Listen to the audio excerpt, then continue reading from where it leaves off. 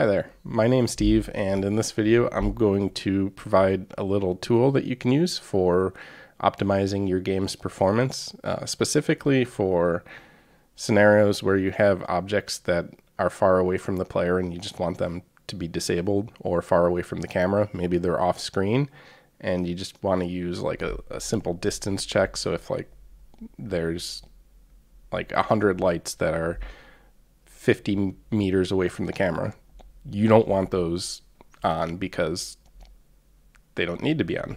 They're not visible by the camera.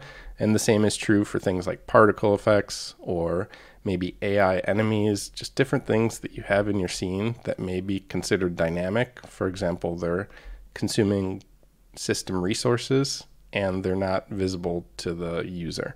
So what I've done to kind of fix this situation, at least for my own project, that was the case actually. We had a lot of particles and lights and AI enemies that were just in the scene by default, and that's just the way the game was designed.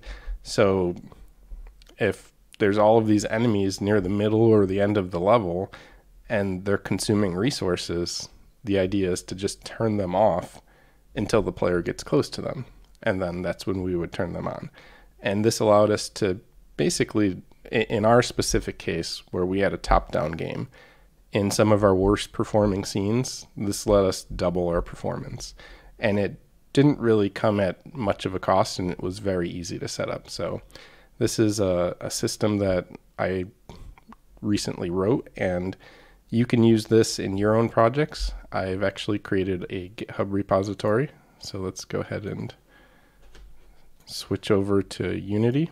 So I have an example optimization project. This is a brand new project. I'm using 2019.1.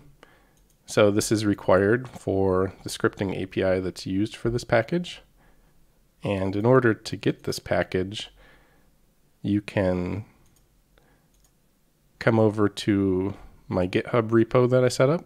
And this is the URL.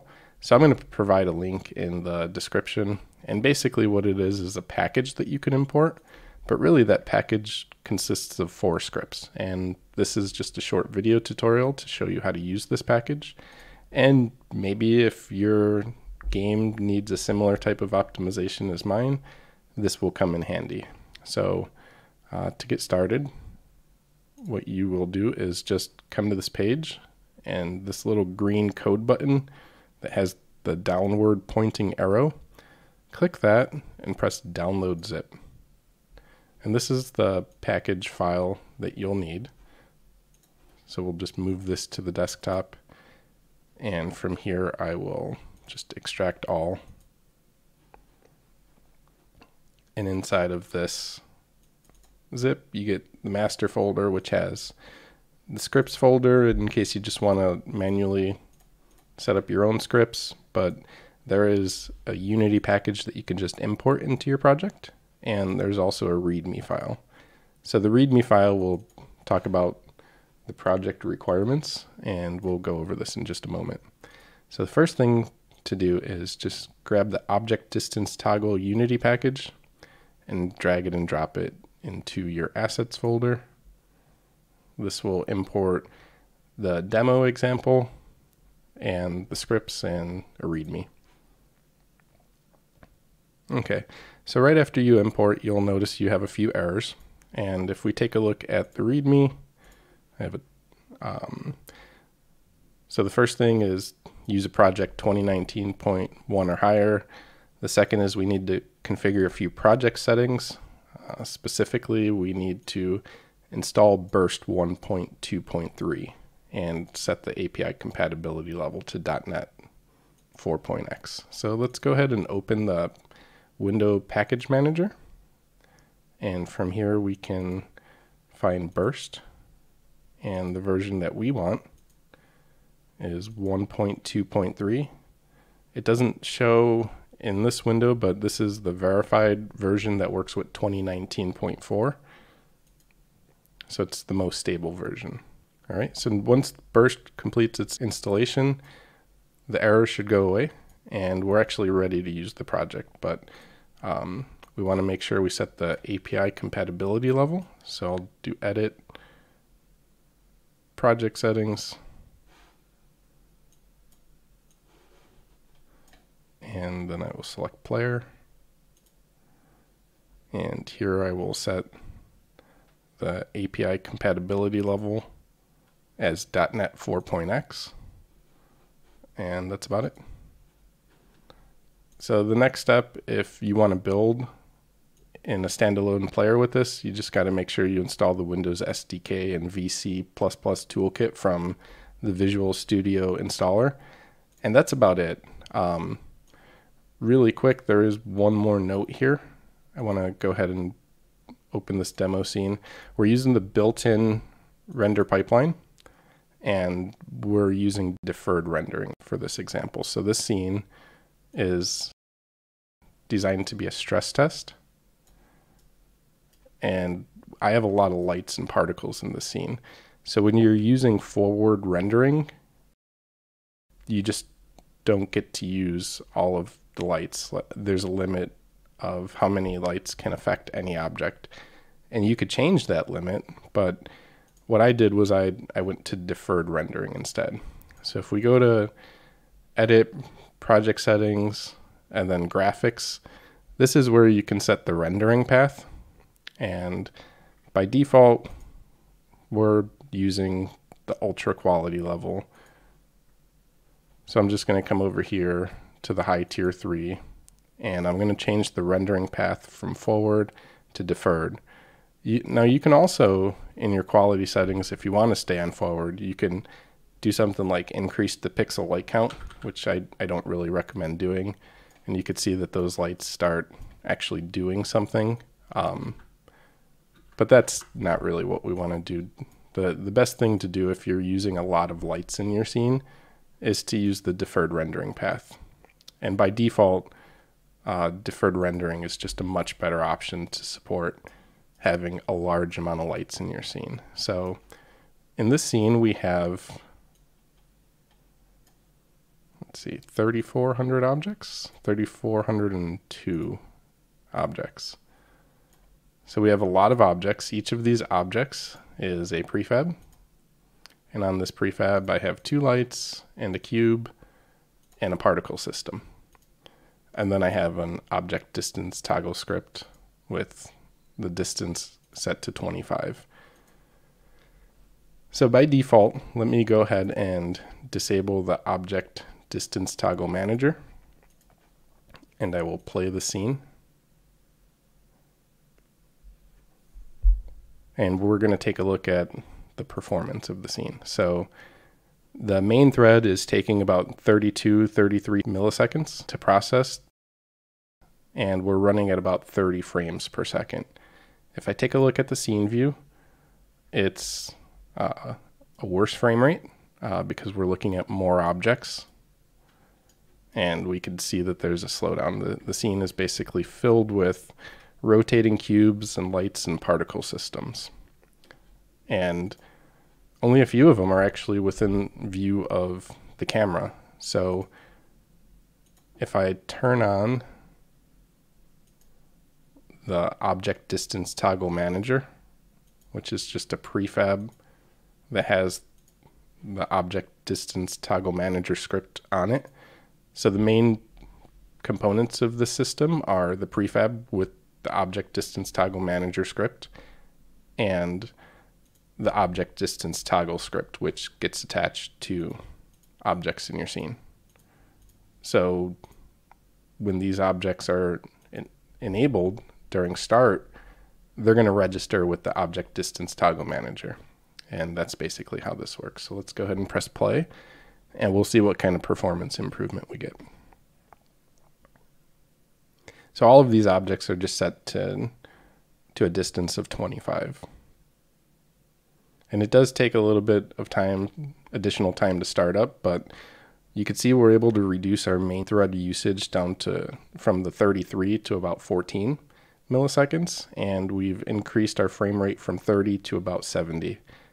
And if we take a look at our scene view, we can see that only the objects within 25 meters of the assigned origin point, which is this point right here, which is basically in the center of the camera, only these objects are enabled. So if I were to take my camera and move it around, you could see objects are turned on and off, and it's pretty seamless. So this is how we get that performance improvement, and you can go ahead and use this for your game. And if you're using a top-down game, you'll probably get a pretty good performance improvement if you have a lot of dynamic objects.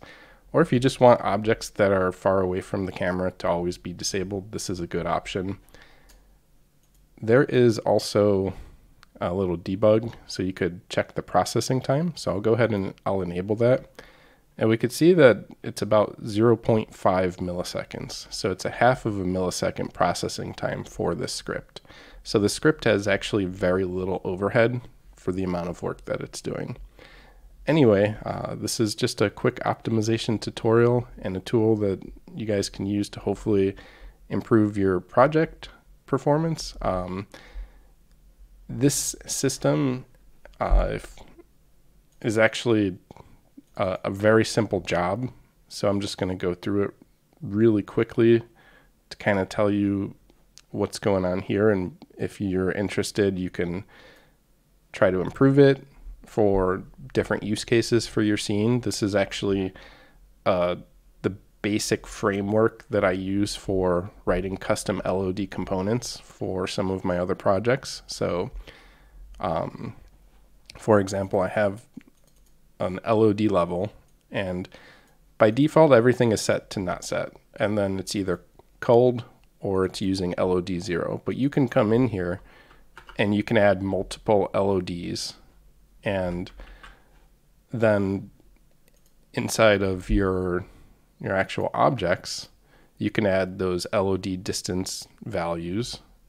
And if we go back to the scripts, let's take a look at the job that's actually being processed. So the job is basically just past the player position, the distance to player array, the LOD 0 distance, and the LOD level array, which is basically what's used inside of the manager to determine what level of LOD should be used. And really all we're doing is we're doing a very simple distance check, and it's a iJob parallel for transform. So this to me is actually the most useful type of job, because I can do simple things like a distance check and have it toggle on or off all of the objects that register to it, and I could create different versions of this type of system. So if we take a look at the manager, basically all we're doing is it's a singleton instance, so that's created during wake, and then if there are enough indexes that register to it, basically more than 0, we're basically just going to create this job that passes that information over into the job. And then once the job completes, we execute on it. So we check the LOD that's set. So if the job is saying that the object is too far away, then it's going to be cold. We're going to call set cold. Otherwise, if it's set to LOD 0, we're going to set LOD 0. And in here is where you can do your various distance checks. So back to the job really quick, we're just checking to see if the distance to the player from that object is greater than the LOD's distance, 0. And if it is, we're going to call it. So we could just add the other distance checks in here into this job and set various LOD levels. And then when you go back to the manager, you could check those LOD levels right after the job completes. And in this case, I'm just using LOD 0 and cold. And all that's doing is basically setting the object active or inactive. And for different types of objects, you can have multiple LOD levels. And if it's a light, for example, you can make references to that light component, and you could set different LODs for the light. So let's say your light should have no shadows if it's a certain distance away, and that would be, let's say, LOD 3 before it gets cold. And then you could have a LOD 2 where it has hard shadows, and LOD 1 where it gets soft shadows, and so on and so forth. And you could do that with all different kinds of components. Anyway, that's basically how this system works. And if you're interested in it, just check it out on GitHub and bring it into your project, give it a try, and hopefully it'll give you some performance improvements. Anyway, thanks for checking out this video. I'll see you in another one. Bye.